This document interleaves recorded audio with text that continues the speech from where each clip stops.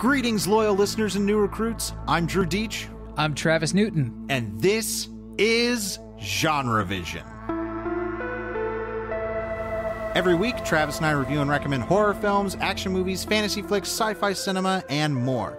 And this week, we have an action versus double feature for you with True Lies versus Hard Target.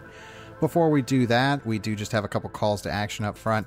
We want to remind everyone, hey, we've got a new FinFlix episode out on Shark Attack 2, which is a movie maybe not a lot of you have seen. Just to let you know, it is available legally for free on YouTube on the Film Rise channel.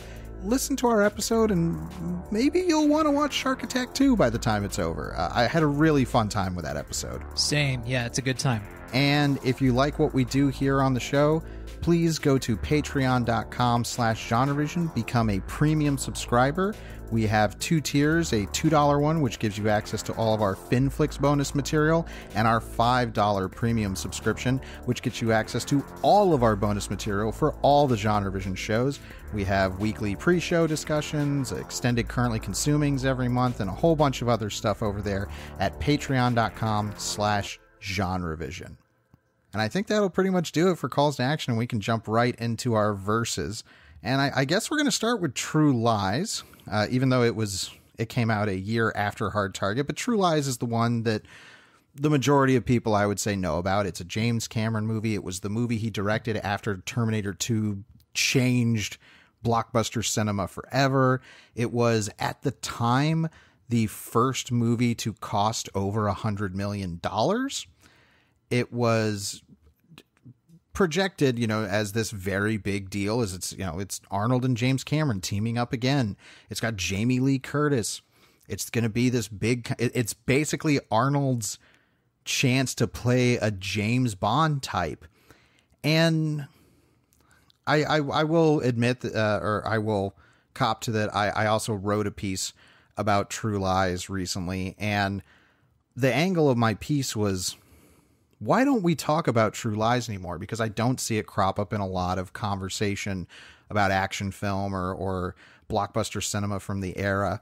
And upon revisiting True Lies, I think we found out a few reasons why that might be. Yeah. True Lies, if you don't know, is actually a remake of a French film that came out in 1991. That movie was called La Totale. I think internationally it might have been called Jackpot, but it's not all that available. I tried to get my hands on this movie and see it before today's episode, but I wasn't able to. I was able to find trailers and clips from the movie in places like YouTube, but I just wasn't able to see the full thing. I would probably have to order a very out-of-print DVD from overseas to actually see it. So I really don't have a great idea of what that film was like, but it was, it is described as more of a comedy than True Lies, even though True Lies is definitely an action comedy. It's pretty apparent that it's an action comedy from the beginning, although it's not nearly as farcical as a lot of action comedies that we might see, or a typical action comedy that we think of in American cinema. Well, I think it's important to note that this is written and directed by James Cameron. And as far as I can think of, this is his only real attempt at doing something that is as front-facing a comedy. There's certainly comedic elements in his movies, but this is the only one that I can think of that it's like, this is unavoidably an action comedy. Sure. Like Aliens has its funny beats. T2 has its funny beats. Mm-hmm. But yeah, this is definitely Cameron's most genre-bending film in his filmography. This displays, I think, Cameron's limitations in the kind of tones that he's able to explore, because there were times when they tried to bring comedy writers on this movie for Punch Up to actually write, more, traditional jokes for the time period. And Cameron wasn't a fan of any of that kind of stuff. He decided basically that he was going to write all the jokes himself. And the results are mixed. It's not a terribly funny action comedy. Well, it's also not so much just jokes, but the way Cameron plays certain moments. Like there's a moment in the opening in which Arnold is doing this whole infiltration thing, and which was definitely, I know Hideo Kojima has seen True Lies because there's so much of the first Metal Gear Solid game in this movie. And this opening where Arnold sneaks into this party through, you know, scuba gear and all this stuff. When he's being chased on the way out, he gets attacked by these two dogs. And the two dogs come up and he grabs the two dogs and smacks their heads against each other. And it's like, I laughed because it was shocking. Yeah, it's real shocking. And then there's other kinds of things that the movie seems to think is a joke, but I don't quite understand what the purpose of it was. Like, he's at this party, he's got his perfect tuxedo on, and he comes out of a bathroom or a place where he wasn't supposed to be, and this vaguely Arabic-looking guy with an earpiece in comes up to him and, you know, with a sort of concerned look on his face. And then Arnold Schwarzenegger says something in Arabic, and the subtitles come up and say, "I have to take a major leak." And then in parentheses down below on another line, it says, "Perfect Arabic." And I thought, why do we have to qualify that? Well, I thought it was going to be like, oh, because he spoke it perfectly, the guy was going to be suspicious of him, that it was going to be a plot point. No, that never comes up. So I was like, what was the point of that? Was that supposed to be a joke? Is it funny because it's saying something slightly vulgar and like I have to take a major leak, but then saying it's perfect, it's being said in perfect Arabic is that funny? Yeah, I don't understand what additional context that kind of stuff adds. And like the whole movie is kind of full of weird off moments of humor where you're just like, I'm not quite sure what James Cameron thinks is funny about that in particular. I mean, there are moments of comedy in the film that are like so exceedingly broad, you know, most having to do with like slapstick, that you're like, okay, I understand why that is funny on just like a pure slapstick level. Or more so certain performers such as Tom Arnold as kind of the sidekick character. He is basically doing shtick. It's insufferable. I think in the piece that I wrote, I called him like beleaguered alpha male shtick. I don't know. It's more like he talks about how many divorces he's had. He seems like, you know, that kind of beta male stereotype who wants to think he's, you know, not beaten down. You know, but the most important is like, if you know Tom Arnold, this is his deal. And that's just kind of his character in the movie. And so it's like, it's those kinds of attempts at humor, and none of that ever clicks.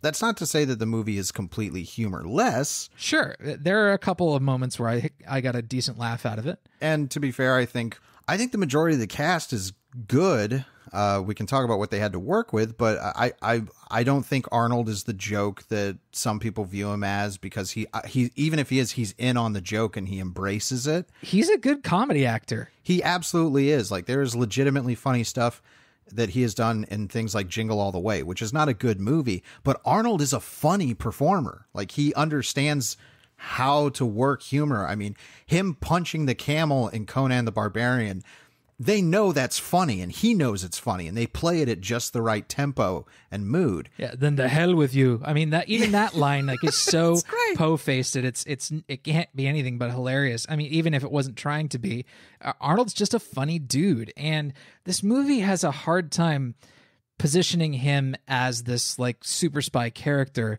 because he's not the kind of debonair tuxedoed super spy. Well, the whole plot of the film is emotionally centered on Schwarzenegger's character's marriage. He's married to Jamie Lee Curtis's character. And in the beginning of the film, you know, where we have this introductory action scene in Switzerland out in the frozen lake where, you know, he's in the tuxedo and he tells the guy he has to take a, quote, major leak in perfect Arabic. He's flirting with this character played by Tia Carrere, who you might recognize from the Wayne's World films. And you get the impression that, like, this is a guy who, you know, he's like the globe-trotting debonair super spy. He works for a secret division called Omega Sector, which is headed up by Charlton Heston in an eye patch and in sort of a clear Nick Fury riff. But he does have a domestic life, and it is portrayed as exceedingly mundane and boring. And the whole movie is basically like, well, what happens when this super spy has anxiety that he's being cuckolded? Yes, well, I mean, because the basic premise is, what if James Bond had a wife that he had to hide his super spy activities from? Mm-hmm. That's kind of the big picture pitch. But what if his wife was also doing something on the sly, you know, to deceive him? Like, who's being more deceitful? Well, that's where I can see the farce coming in from the original version, because farce very often is all about miscommunication. Yeah. And the miscommunication in this is that Arnold goes to visit Jamie Lee Curtis when she's at work, and he overhears her talking on the phone, and it sounds like she's talking to another man that she's having an affair with. And he follows her, and it turns out that she's meeting this guy, Simon, played by Bill Paxton, who we're going to talk about in a second. And he is telling her that he is some kind of secret agent, when really he's BSing her to try and get her to sleep with him.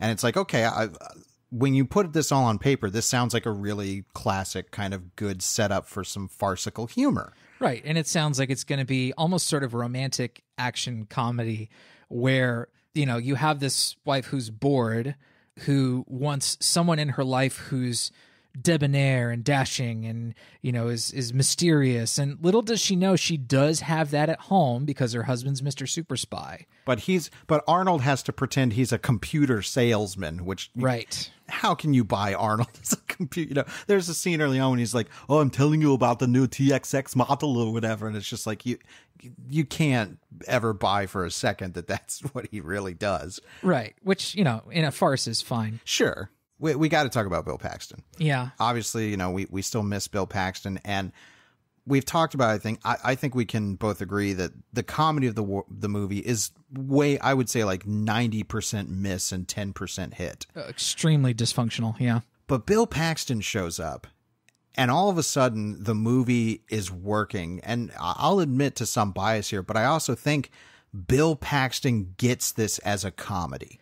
Yeah, this is sort of where I felt that the movie was actually two different movies that were being smushed together sort of forcibly by James Cameron. Mm-hmm. And you have Bill Paxton acting in this totally different movie.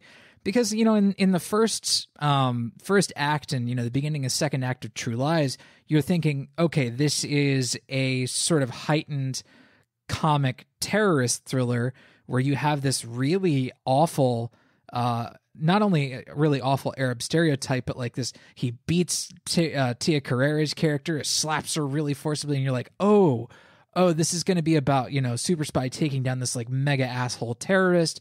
There is like this really long and involved and slapsticky chase sequence through what is supposed to be DC, but evidently they shot a fair amount of this in Los Angeles. Mm-hmm. And, you know, the whole thing where he's being chased by Arnold on a horse as he's on a motorcycle. There's a lot of that stuff that's really excitingly staged. It goes on a shockingly long time. It's a really long chase. It's a really long movie. Way too long.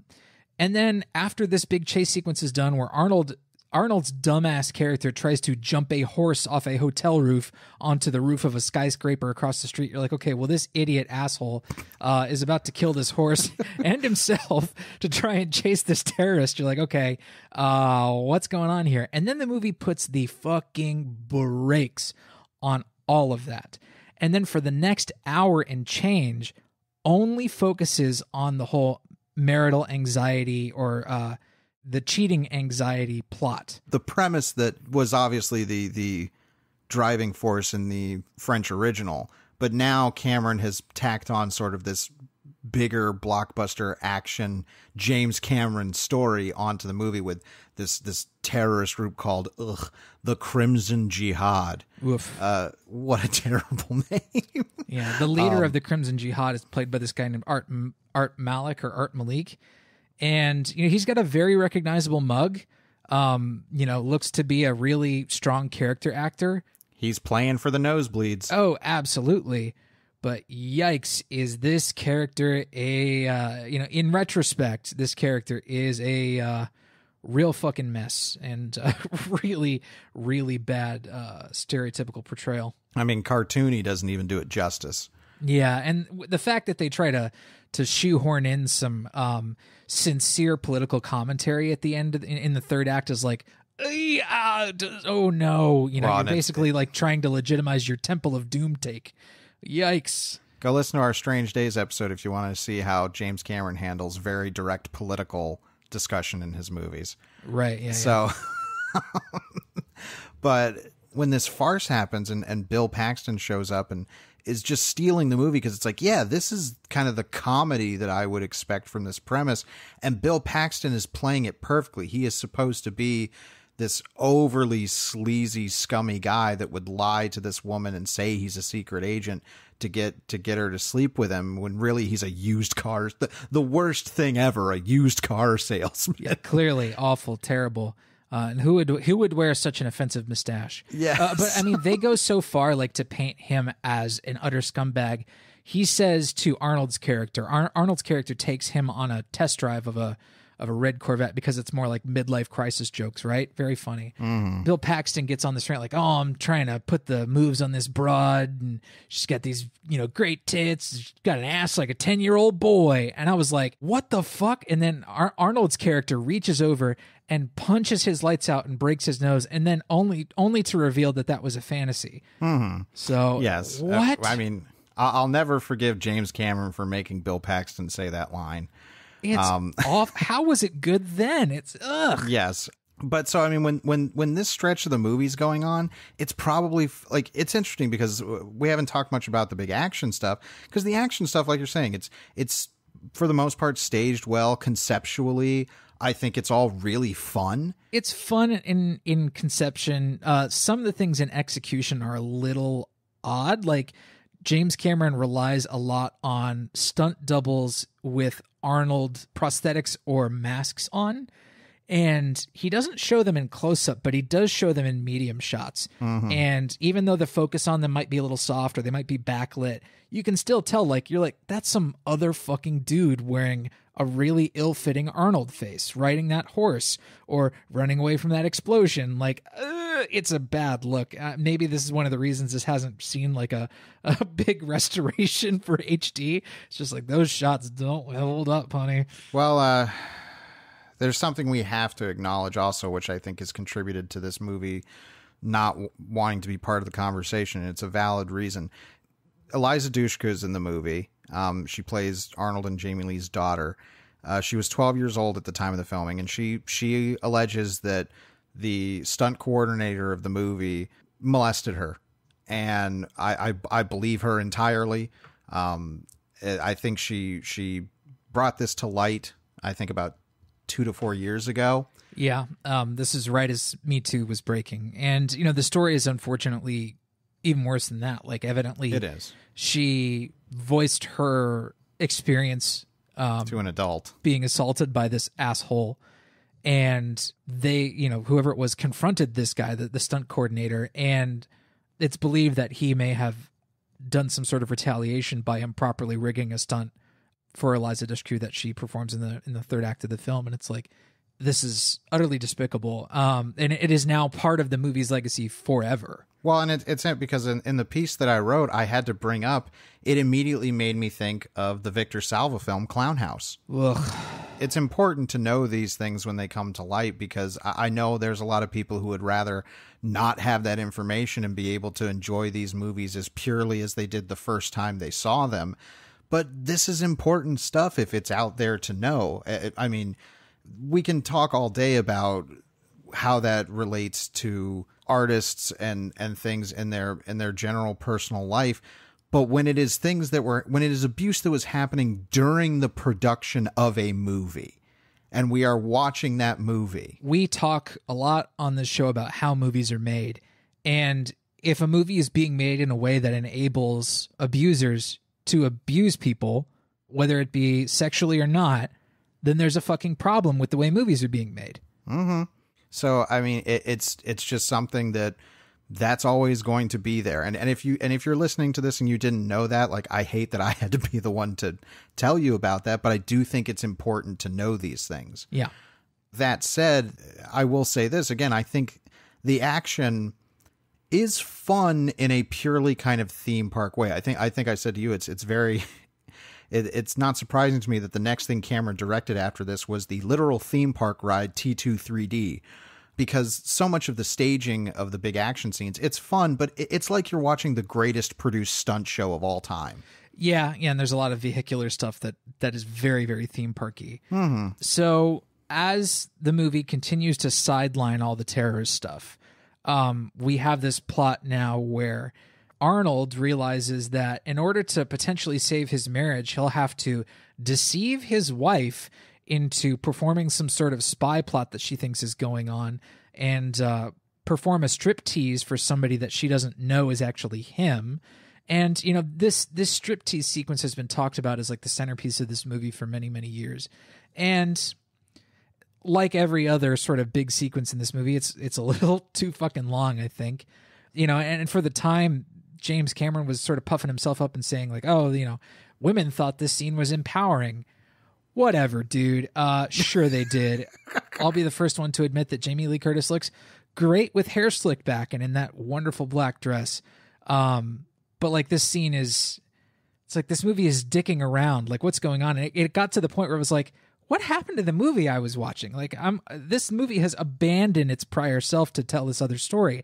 And then that's when the two movies that Cameron was sort of making smush back together again. Because at the end of this striptease sequence, the terrorists, jump into the room and suddenly everything is sort of back on that track. And it's unfortunate because there is good chemistry going on between Arnold and Jamie Lee. Like when the movie allows it to just be them, I think it really works. In this later back sequence, they get tied up and Arnold gets shot up with truth serum.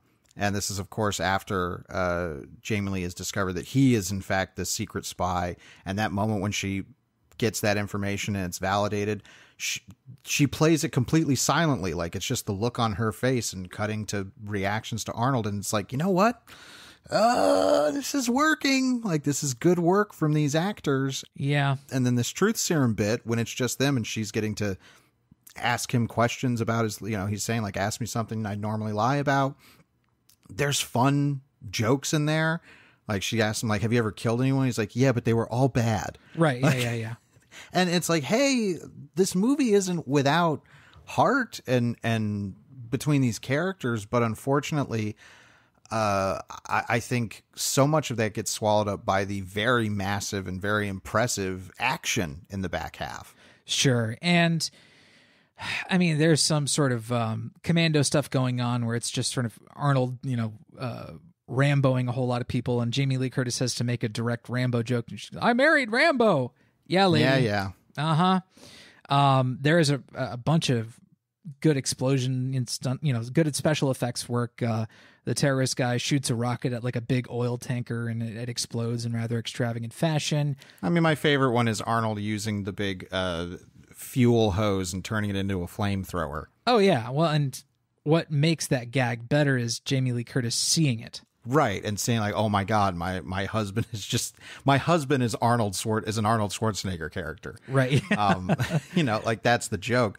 And then we have this enormously extravagant sequence on the overseas highway in the Florida Keys where Harrier jets are flying down and blowing up the bridge, and there's a nuke and all sorts of stuff. Yeah. Yeah, and that feels like it should be the climax of the movie. But then the movie has another climax. Right. They bring back the daughter character just for her to be damseled by the terrorist guy. Mm-hmm. And Arnie takes one of the Harrier jets, flies it to downtown Miami, and he spends the climactic sequence using the Harrier jet's vertical takeoff system to basically sort of hover around and helicopter around in downtown Miami and kill all the terrorists by shooting them through the windows and stuff like that. This is also all very Metal Gear Solid stuff. Sure, it's very video gamey. Yeah, and again, from a production standpoint, from a tactile action movie standpoint, this all is really good. Yeah, I mean, it's an incredible effects sequence for sure.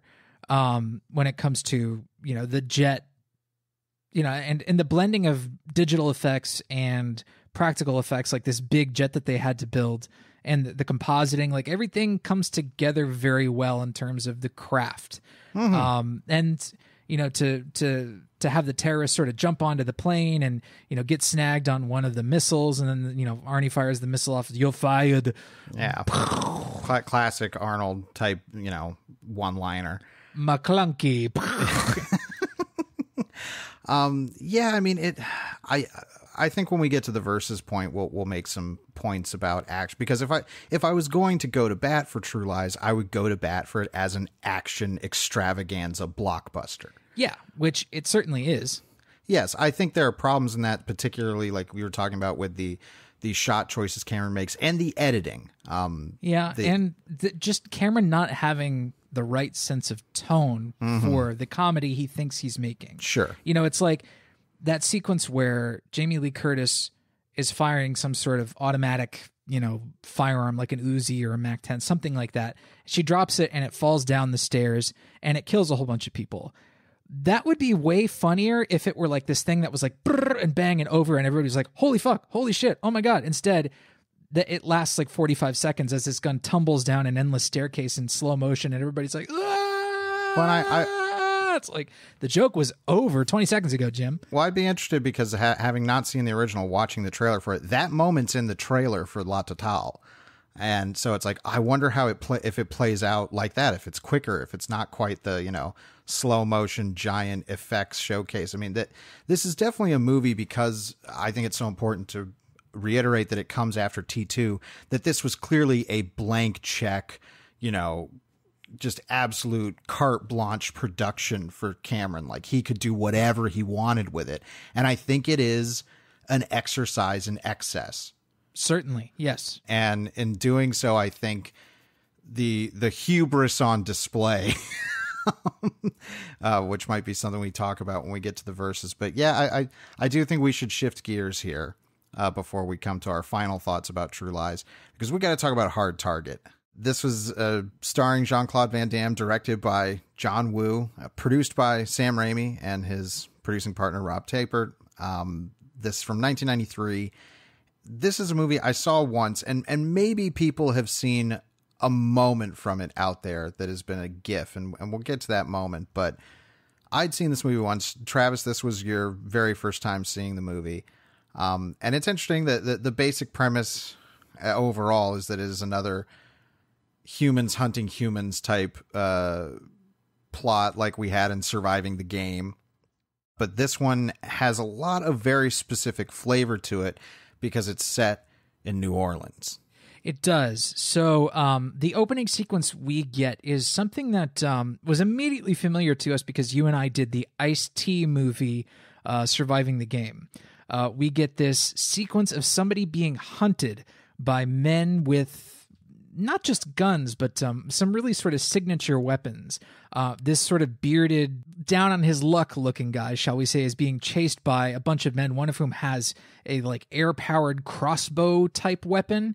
And the sort of Raimi influences you see in the movie is like immediate, where you see somebody shooting this weapon and you get those like, whip pans that have the arrow affixed to it. You see stuff even like in Crime Wave, the Evil Dead movies all show these kinds of shots, and you're like, oh, all right, so this has some really distinct Raimi-esque style to it.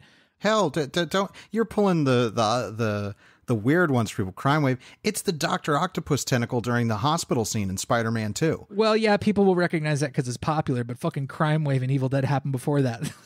It is, but it's that what you're referring to is like it's basically an object that we have a close-up on that is being propelled in the frame, but it is locked pretty much to the center of the frame while the background is whipping behind it. Yeah. It's a wonderful comic book kind of panel shot of action. Sure. And this open, we have this, guy running, cut to this, guy running, cut to this, and then guy running, cut to the title of the movie being shot in through animated arrows to spell Hard Target. I mean, we're in for it already, right out the gate. You and I watched two different cuts of this movie. I'm starting to wonder if you and I didn't have different titles, because I don't remember animated arrows in the opening titles. Maybe that's me. It was very kind of not that distinct, but you could tell that when the title came in, it was like like it was trying to mimic the look of the arrow. Yeah, it was a 90s intertitle. There's a lot of whooshing, there's a lot of clanging, and it's animated. Exactly. That moment when that title hits on screen, you get this big signature clang. Well, and we should say the sound design and particularly the score by Graham Revell. I misspoke his name before. I call him Graham Revell. So okay, so Graham Revell sets this mood perfectly, and the fact that it is set in New Orleans, we have this very particular sound, this bayou sound. Eventually, the story really takes takes form with the lead actress, whose name, of course, I don't have pulled up because I'm not as good of a person at doing the show as Travis is. So what is her name? Yancey Butler? Yeah, that's her name, Yancey Butler. Yancey Butler, who is looking for her father, who we eventually come to find out was the man being hunted at the beginning. And she's coming to New Orleans. She doesn't know the area. And she eventually runs into... Jean-Claude Van Damme's character, who is Chance Boudreau. Yep, and we meet Chance while he's eating at a diner.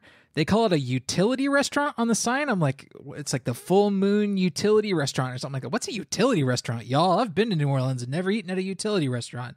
But he's sitting at the bar at the diner and eating some bowl of gumbo or something like that and pays with the meager change that's in his pocket. And we get this wonderful close-up on the earring in his left ear, and you're like, okay, this greasy mullet and this earring and this like weird overcoat that this guy's wearing in the New Orleans heat. It's like, okay, this is sort of an immediate like strong take on who this character is. I found really fun off the bat, but the sort of southern fried flavor that the movie gives you immediately, just in the stylistic aspects, whether it's Graham Revell's score or the use of, all like location shooting in New Orleans, there's something really distinct and signature about this where you feel like, oh, okay, this is, the movie is taking root here.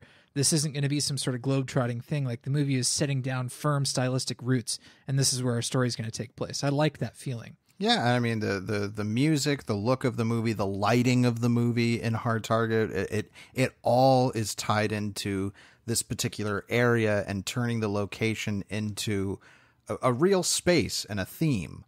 And so that's all established extremely well. This was John Woo's first American directed film. And I am so shocked that it does not get discussed because John Woo is always brought up as, one of the great action filmmakers, and everybody talks about, his films, which, some of which we've done on the show here, like The Killer and Hard Boiled and Better Tomorrow. And when they talk about his American output, the majority of discussion, I think, centers around Mission Impossible 2 and Face Off. Like, a lot of people love Face Off, and I like Face Off well enough. Face Off's good. I like it. Yeah. Nobody talks about Hard Target, and the fact that it's his first American film, I would think, would garner more discussion. And then after having rewatched it and Travis seeing again, we are shocked nobody talks about this movie. Yeah, I mean, it's definitely a simple movie, and it definitely pulls a lot of things back, and it's a smaller scale action film than what you might expect of, Van Damme's prior output, say like Universal Soldier, which we've talked about in the show. Drew and I both like Universal Soldier.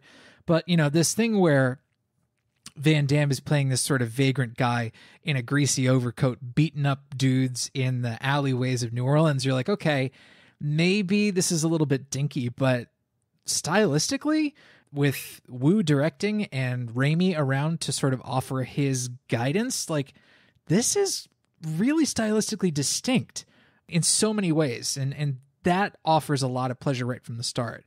And you can definitely tell like how this may have been sort of out of character for what American audiences wanted as far as action cinema in the sort of early to mid 90s. Well, and especially, I mean, this comes out in 93, a year before they had Terminator 2.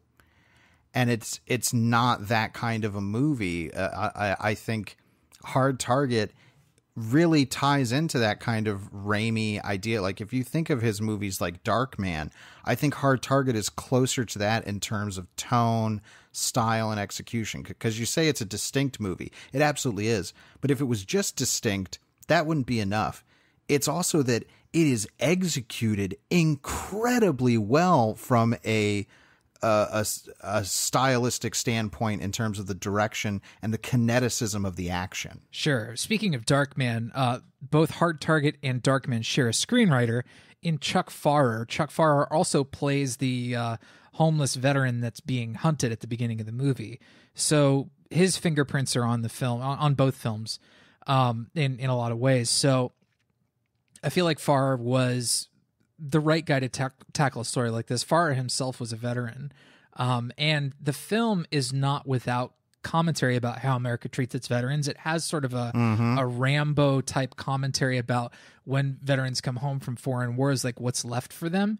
Universal Soldier also had similar commentary, but this handles it in sort of a more sort of down and dirty way. It's a lot more personal.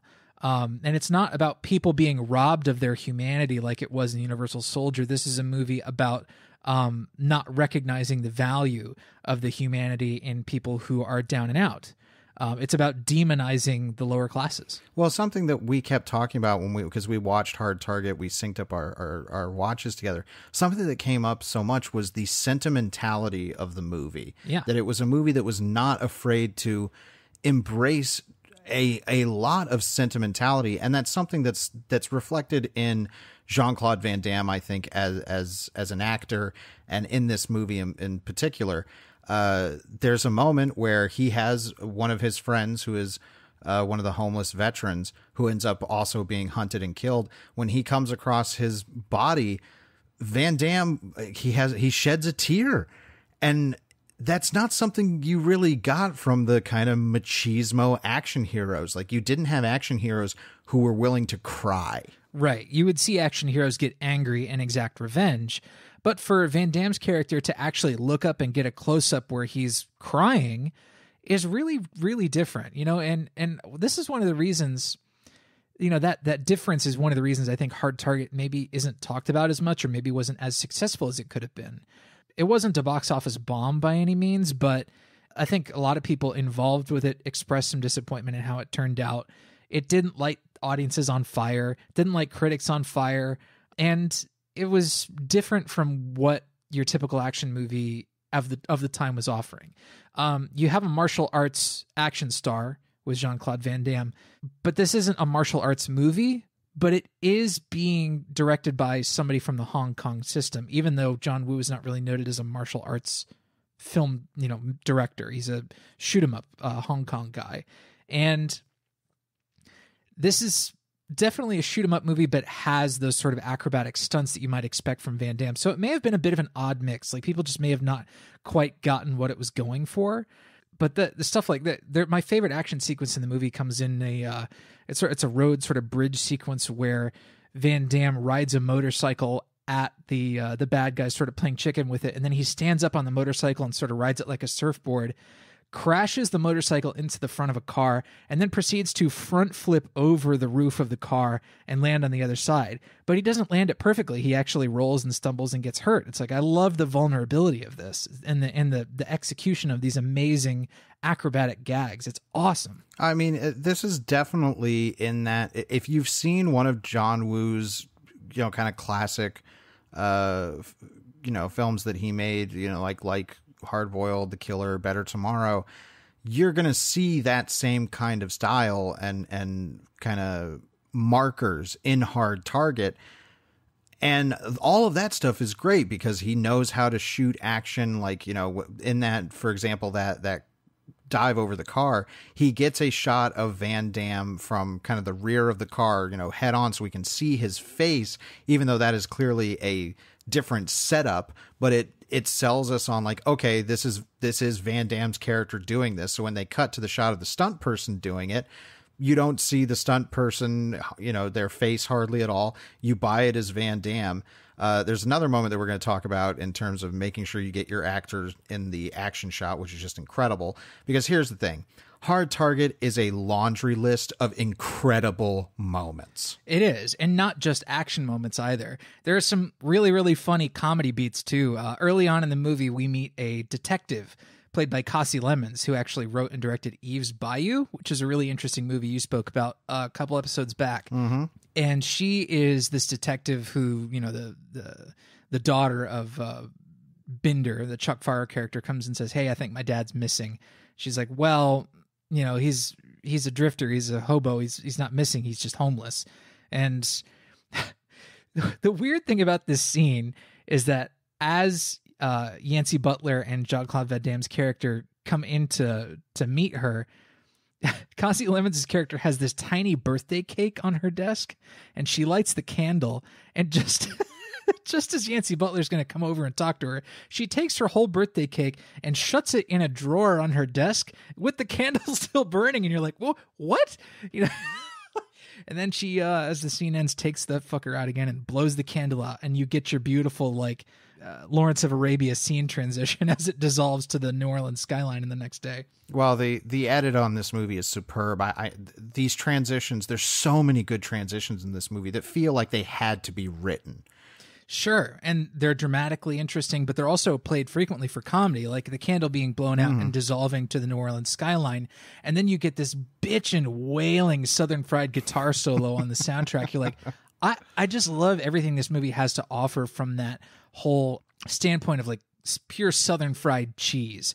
The flavor. Yeah, it's a very flavorful film. I love that about it. And you would think a guy like John Woo wouldn't really be invested in sort of portraying this particular aspect of, you know, American culture in the New Orleans area, you know, the sort of the bayou and Cajun culture, but the movie is kind of obsessed with making itself a really, really Cajun film. And it was really just an excuse to explain away Jean-Claude Van Damme's French accent. But he doesn't sound like anybody from the bayou. No. Well, I do want to talk a little bit about Jean-Claude because, like we talked about, Arnie as the star. I think Jean-Claude Van Damme has become my personal favorite action star of this era because he's so very different than a lot of his contemporaries. And I do think that there is a bias or was a bias against him in a way that, like we talked about Arnold being in on the joke that is Arnold. Sure. I think that's part of the reason why he became very aware of the kinds of roles he could do and the kind of roles that people wanted to see him in.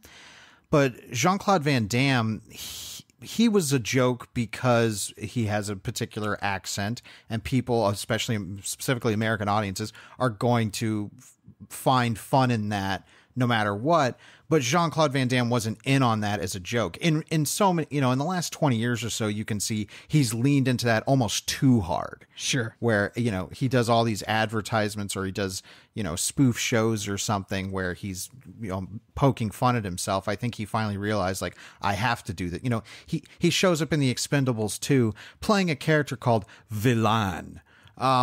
So he's the main villain if you didn't get that. So I think during his heyday, Jean-Claude was taking himself very seriously and people were going to make fun of him. And I think it's really a shame because in Hard Target and in a lot of his output from the 90s, Jean-Claude has, like you said, this vulnerability to him where you described it kind of perfectly, where like he has insecurities, but his insecurities are never about his masculinity or his, you know, badass ability. They're other things.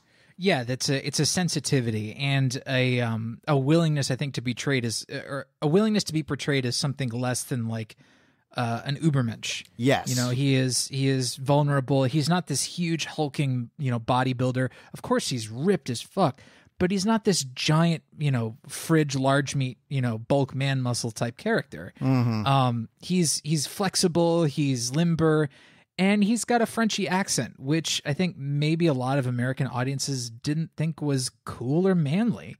But I'm here to tell you, it all works in this movie's favor. And when you pair him up against the villains in this film, most notably Lance Henriksen and Arnold Vosloo, who, of course, the second one you'll recognize as the guy who played Imhotep in the Stephen Sommers Mummy movies, they're villaining their asses off in this movie, and Van Damme is rising to sort of meet them with whatever it is he does best. So I think it's pretty apparent that you and I are really in this movie's corner by this point. I mean, at this point, it's just a matter of rattling off every incredible thing. You mentioned Lance Henriksen. Why aren't we talking about this as one of Lance Henriksen's greatest arch roles of all time? Oh my God, he is chewing the scenery. There is a wonderful scene where he gets to play the piano and look really, really villainous, and it's intercut with a scene of this sort of lower schmuck that works for him, trying to recruit people to be hunted. and the evil piano playing while Lance Henriksen is staring off into the middle distance. It's just like, oh man, this is so wonderfully arch. He gets these incredible costumes to wear in the movie, and he starts off being pretty reserved, but as the movie goes on, his character Fushan gets wackier and wackier.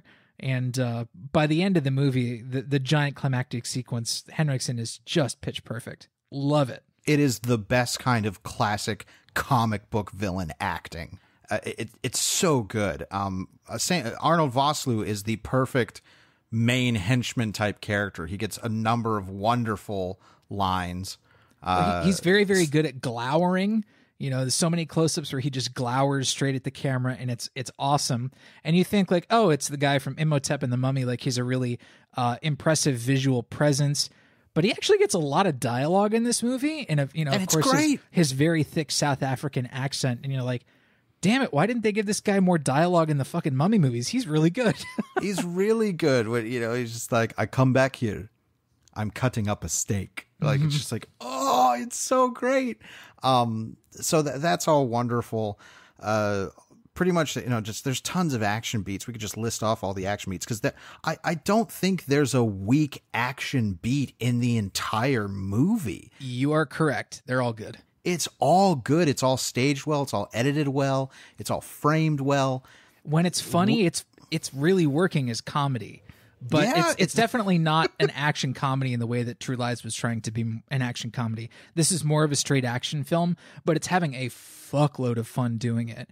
You even get action beats from Wilford Brimley. They let Wilford Brimley be an action hero.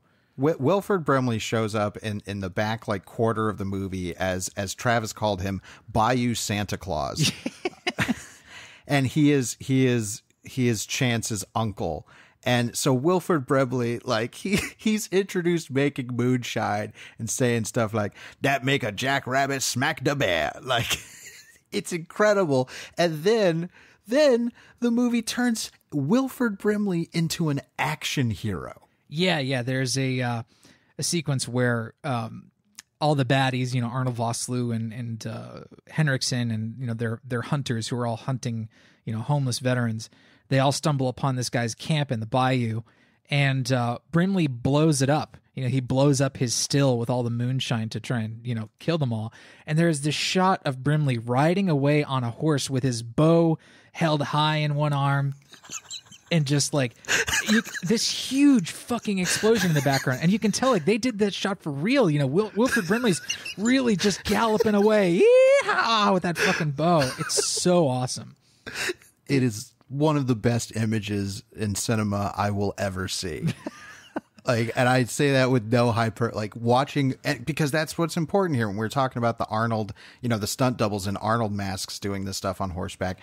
This is really Wilford Brimley in the frame in slow motion, galloping away from a real shack exploding. Yeah. It's incredible. And all the sort of like wacky Cajun dialogue they give him is never not hilarious, because everything out of his mouth is like this like stupid Cajun cliche. But the movie knows that it's okay to be cartoony, because the way I learned about this movie was from a GIF where Jean-Claude grabs a rattlesnake and punches it in the face and knocks it out.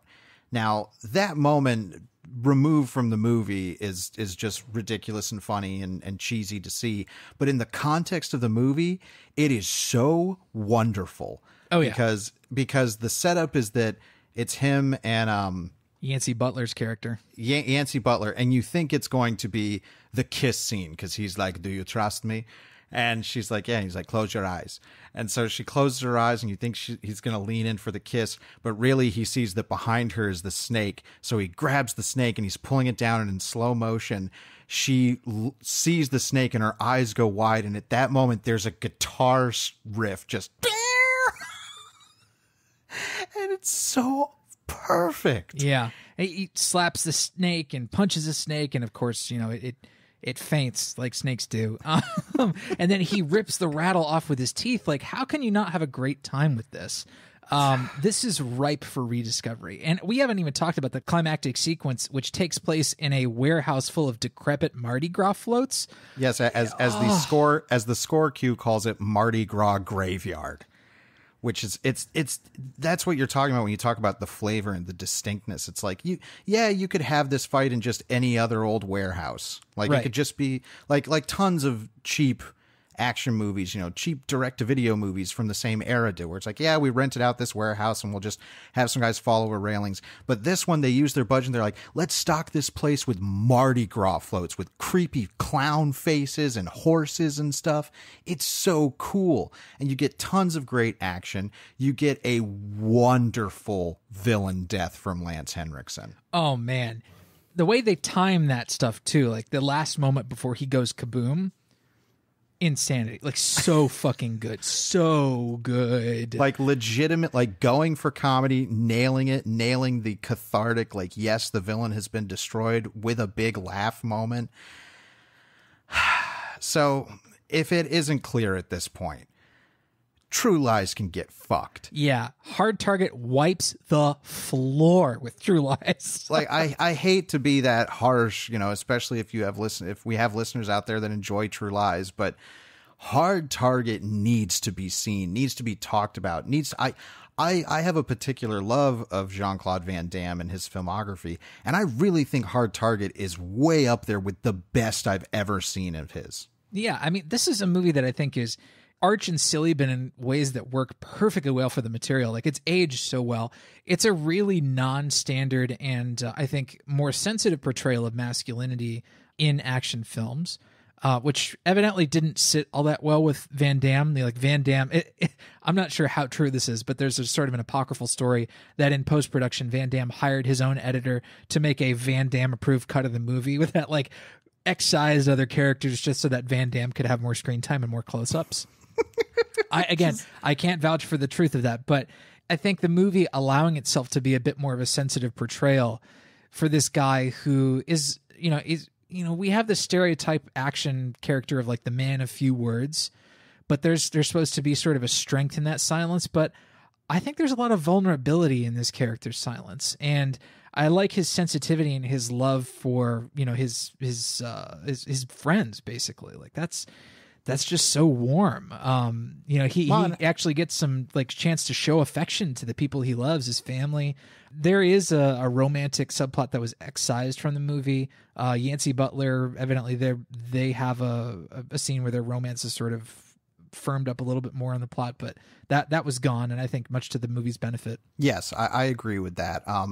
But I love that there's a sequence where Van Damme is doing some detectiving and he gets beat up by two guys. You would never see Steven Seagal or even like when Arnold got beat up, it'd be like, his shirt gets torn a little bit and maybe there's a little tiny cut above his brow that looks like perfectly symmetrical and but Van Damme will allow himself to get his ass kicked. Or like you saw, there was a news story that came out right around the time that latest Fast and the Furious movie came out, the one with Idris Elba and Rock and Statham. Oh, Hobbs and Shaw. And there was a talk of like you had to show like an equal number of close-ups of the two leads getting hit. Like one couldn't get hit more than the other. Mm-hmm. There couldn't be a scene where one of them got their ass totally handed to them. And it's so fucking vain. Yes. But I love that this movie and the way that it actually really came together, much despite Van Damme's sort of like vain attempt to create a cut where he was the real hero. It's like, no, this movie is a little bit more nuanced, offers a bit more commentary and portrays him as more of a human being, a little bit more sensitive, even though he can do all these incredible kicks and flips. Oh my God. It's funny for you to call a movie like Hard Target nuanced when it also features Wilford Brimley shooting people through the throat with a bow and arrow. But you get that. You get both. It's two great tastes that taste great together. Yeah. The only thing that hasn't aged well, or the only thing I really didn't like about it, is Kasi Lemons' character is good enough that she should have received a better treatment in the film. Instead, yes, she is shot about halfway through the movie, and they just have to leave her body. And I'm like, but God damn it, that character is really good. I liked her, and I understand the conflict of like killing off a character that we like. I understand that is good conflict, but like, God damn it, I really wanted to have her have more screen time in the movie because she's really good. Yeah, I agree. I wish she would have stuck around, especially because she sticks around. She does a lot of the detectiving, and there's a great sequence with her interrogating a doctor. God, I mean, just talking about this movie, I want to watch it again.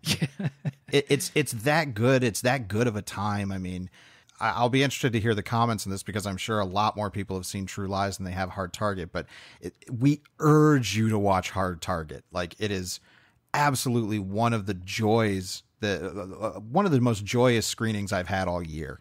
Yeah, no, it's definitely one of the best films I've seen this year. Hands down. And I said to you, as we were chatting about this, I'm like, this is a 5-star movie easily. I loved it. We were syncing up the movie and talking about it together. And we're saying like, oh, it's really good. It's really great. But then Travis just goes, dude, this movie's fucking great, with great in all capital letters. And I just, it warmed my heart so much. Like, and it was right when Jean-Claude Van Damme ripped the rattle off the snake with his teeth. And he doesn't do that just for the hell of it. He does that actually to set it up as a trap for the people following him so that somebody else gets bitten on the face. The snake. I mean, how can you not love this movie? I just can't. I don't want to live in a world where Hard Target is not as beloved as it should be. So hopefully we can do our little bit to get it out there. But we do have to go over to the shelf where we pick some movies that might act as a good pairing or substitute for our main topic. And as always, we encourage you, loyal listeners, to go to genrevision.com, comment on the post for this episode with your own shelf picks, and we'll feature them in next week's episode. Travis, what are you pulling off the shelf for True Lies versus Hard Target? If you're looking for an action comedy with some darker edges to it and some plotting issues and some tonal issues, I would recommend that you watch Police Story 2 instead of watching True Lies. Police Story 2 kind of loses its way halfway through when it gets involved in a darker detective story. And there's like this big tonal shift. When you and I watched Police Story 2, you and I watched the longer cut. And I think that's something that I wouldn't do again. I'd watch the shorter cut. Luckily, both of the cuts are available on the recent Criterion release. But some of the stuff in Police Story 2 tops a lot of the stuff in Police Story 1 in terms of comedy and in terms of action. The fight scene that takes place on the playground in Police Story 2 is just a masterpiece. It is so fucking good. And then the scene where Jackie Chan's character, Kakui, his girlfriend May, comes to chew him out at the police station, and she follows him into the men's locker room, and she's chasing after him and goes into the toilet area, and one of the other characters is in there taking a shit, and she just busts down the door and trying to chase Jackie Chan's character, not even seeing the other guy taking a shit. It's such a perfectly executed moment of comedy, and it proves to me, it's like, oh damn, now this is how you handle action comedy. Jim Cameron I think still has a few things to learn about action comedy from movies like Police Story 2. So that's my shelf pick. What are you pulling off the shelf? Well, because I love Jean-Claude Van Damme, I wanted to give him a little bit more love, and it tying in with True Lies, since it's about Arnold being a super secret spy, I said, why not recommend a spy movie with Jean-Claude Van Damme that's not great, but it's kind of wonderful. And this is Double Team. This is directed by Tsui Hark, who was a producer for a number of John Woo movies and a director in his own right. I believe this might have been his first American film. He did 2 films starring Jean-Claude Van Damme. This is infamously the movie that paired Jean-Claude with Dennis Rodman. The villain is played by Mickey Rourke. It's a big, extravagant, like, it's a stupid movie, I will admit to that, but it's kind of gloriously stupid.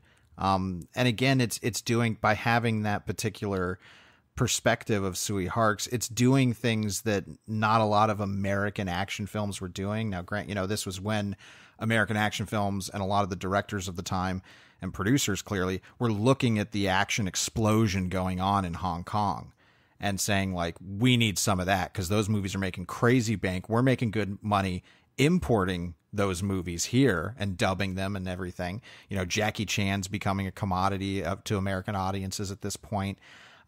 Double Team is ridiculous. It's cartoony, but it's kind of wonderful. I have very fond memories of watching it.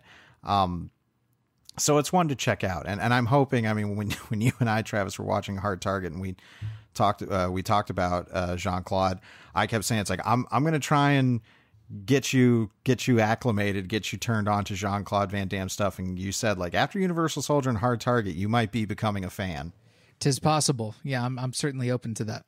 But we do have to do our listener shelf picks from our previous full Genre Vision episode, which was on Beyond the Door.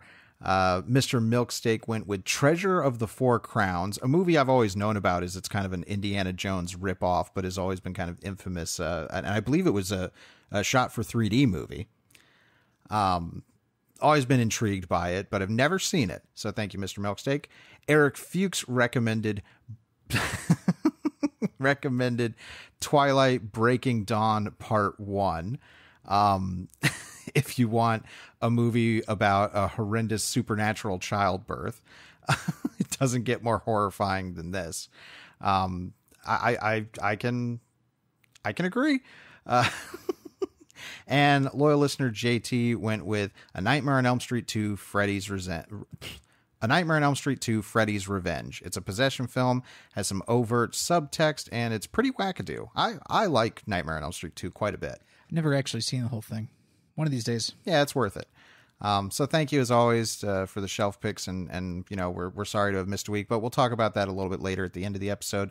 Right now, let's do some currently consuming. Nom nom nom nom nom. Travis, what's been on your plate? Let's see. I watched The Hunt for Red October for the first time.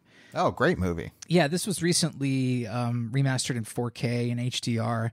And Patrick H. Willems did a video essay on how McTiernan managed the Russian language stuff in the movie. And it was a great video essay. And of course, McTiernan, brilliant director, handled it very, very well. I'm not normally one for like Tom Clancy stories or like the Jack Ryan character, but damn, this is a good movie. Yeah, I'm a big fan of submarine movies in general. And this is obviously one of the most lauded. It's good because I'm the same way. I'm not a big fan of like Tom Clancy, secret spy, covert ops type stuff. But this is basically like a Star Trek movie without the Federation uniforms. Exactly. That's why I think I like the submarine aspect of it. It's like, well, it's about, you know, two warring nations and tension. Like, it's a tense movie. And, you know, that sounds very broad, but I mean that in the sense of like, it's about communication between two different peoples, which for Star Trek, it would be used metaphorically through an alien race or something. Right. Whereas in this, it is no actual, you know, Russians and Americans and all of this.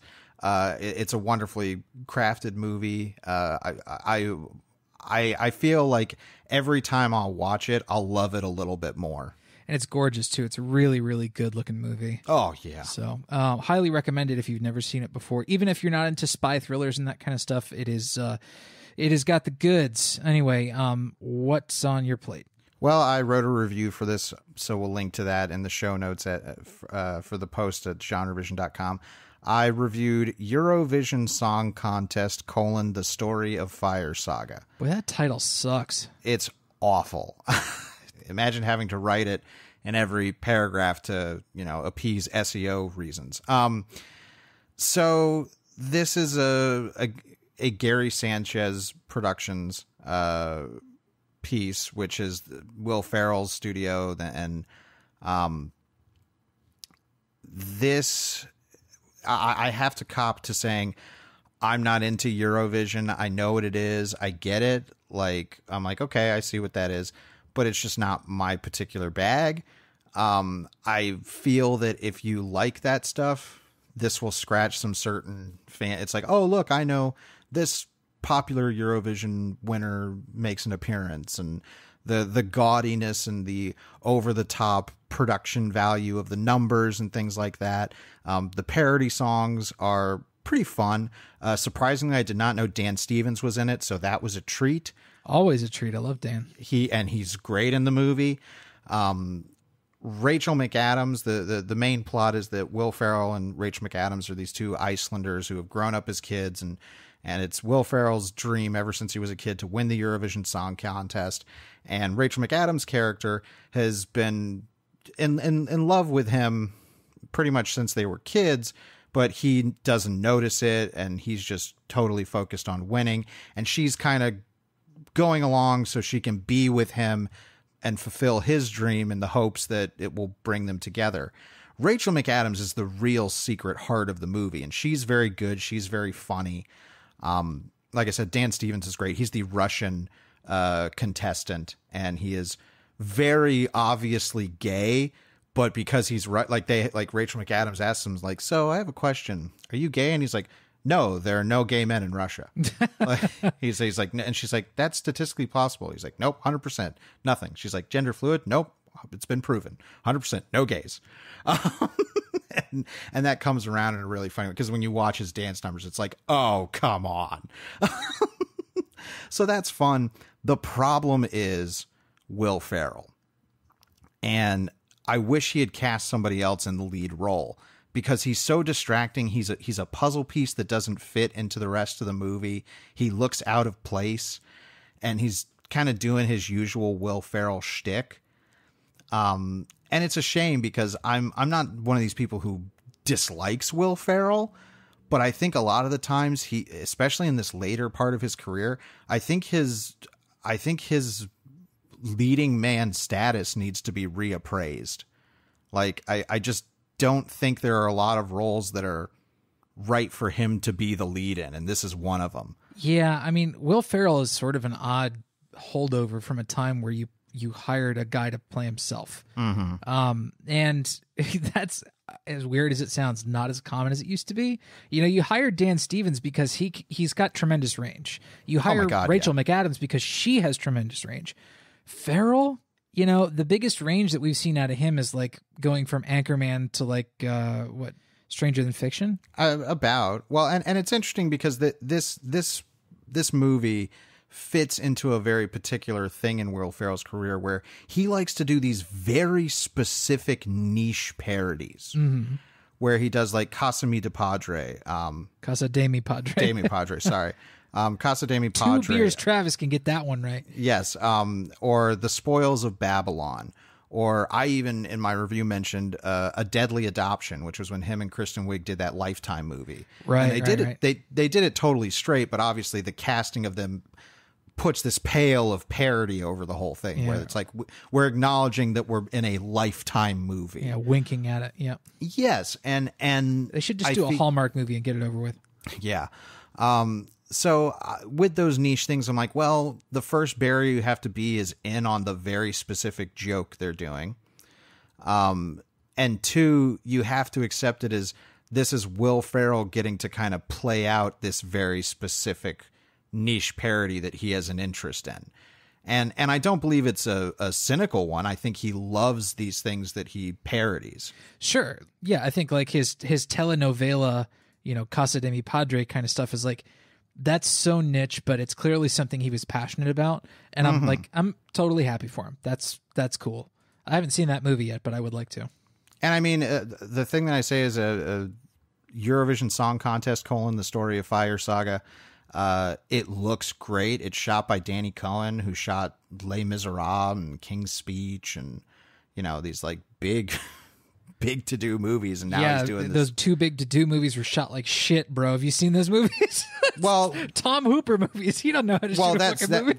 That's the thing. It's Tom Hooper that is clearly the problem, not Danny Cohen. This is true. The lighting and the color grading and all of that is good on those movies. Very good. And that adds a certain production sheen to this. Plus, since they're, you know, partnering with Eurovision, they have all of this incredible access and huge, you know, production numbers and stuff.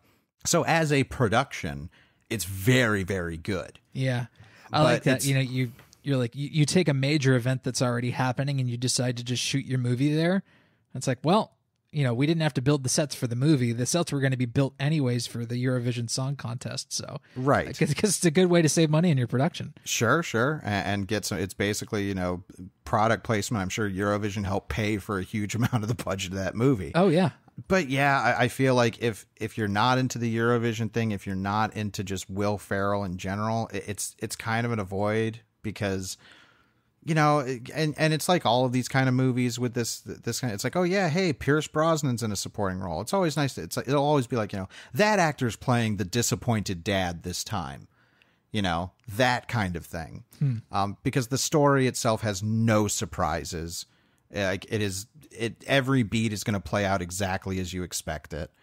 And for comedy, I think that is sometimes fatal because comedy very often relies on surprise. And to have none of that in the story is kind of disappointing. So yeah, yeah. That's my review. Resounding commendation. Thank you, Drew. Yes. I don't even remember the name of the movie other than Eurovision. So there you go. Before we end things, we're not actually doing comment of the week this week, but I did want to get a little personal and say I wanted to thank all the comments that I got asking me about my move and wishing me the best of luck and that I was safe. It's been a crazy couple of weeks, and I want to thank everybody for sticking with the show. I want to thank the comments that we got for the pitch party episode that we did on my Cyclops pitch. That was kind of an audible we had to pull because it just wasn't able to get a movie in and set up to record the previous week.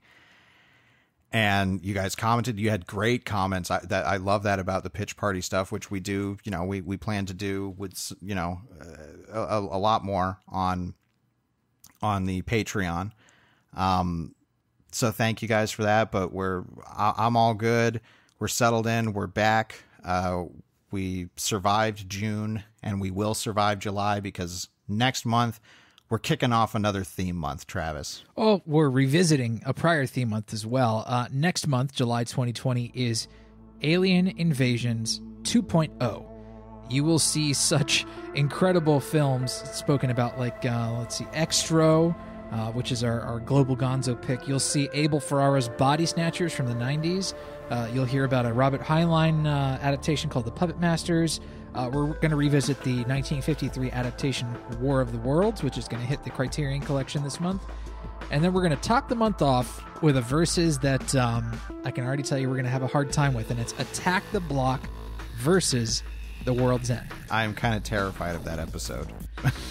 It's going to be a hard choice, and I'm already putting down a mandate. We can't choose a tie. No ties. We can't have a cop out on that shit. We got to choose one. Yep. It's going to be a hard choice. Well, so we'll see. So we hope you'll be along the ride. Next week we'll be starting with Extro for our Global Gonzo entry as well.